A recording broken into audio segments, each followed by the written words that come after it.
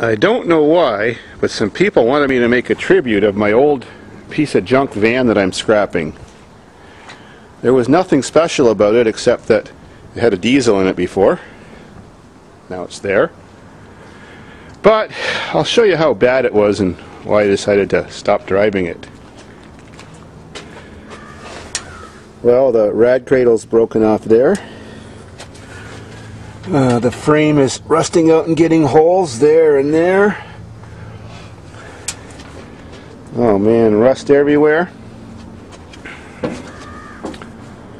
The roof is all collapsed and bent in and rusty.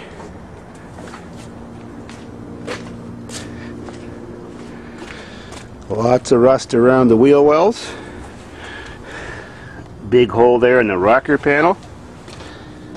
Completely shot floor. That's for sure. I knew I was going to scrap it soon, so I hadn't cleaned it in over a year. No roof liner. It's just all ripped up and destroyed. Can't believe the seats aren't worn out yet. They're dirty as you can ever imagine. Oh man, carpet is so dirty and wrecked. The tailgate is rusted out. There's holes around the license bulbs. All rotted out there. Broken tail light. Wonder why.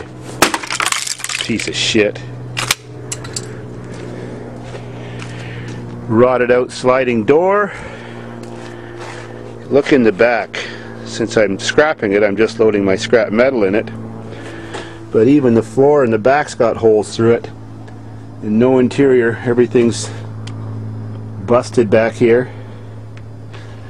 Yeah, I was actually driving it like this. Can you imagine? A millionaire driving a van like this? Holy crap, I must be cheap. Another rotted out rocker panel. Peeling paint everywhere. That's why the roof is so rusty. My God. This is actually in worse shape than most of my farm cars. Yeah, I just couldn't stop driving it until the power steering pump broke off. Roof light that would hit you in the head when you put the brakes on. The other rear wheel well is much more rotten. Tires don't have much life left on them. Random cattage everywhere. Well, the amazing thing is the emergency brake still worked fine, and it was a whole complete original system, and the horn still worked. And it was always a pussy magnet, see? He even gave it a squirt for me. You're gonna squirt my go-kart, aren't you, Teddy? Don't you even think about it. Yeah. This plate, where the air conditioning fan would be, all loose and broken and flapping in the wind. Well, one other good thing about it, it didn't have loose steering. Every joint was perfect. Struts were going bad. Got 2 new ball joints too. That sucks to waste those. But they don't fit the newer van. Well, there was one way to get a foot wash while you were driving anyways. It would just come in through the wells, soak up in the carpet, and start running to the back. Heater core was 50% plugged, but I didn't bother unclogging it because I knew I was going to be getting that van. The sliding door mechanism was really crappy, and you had to pull it open slowly or it came off the track because the track was all rusted out.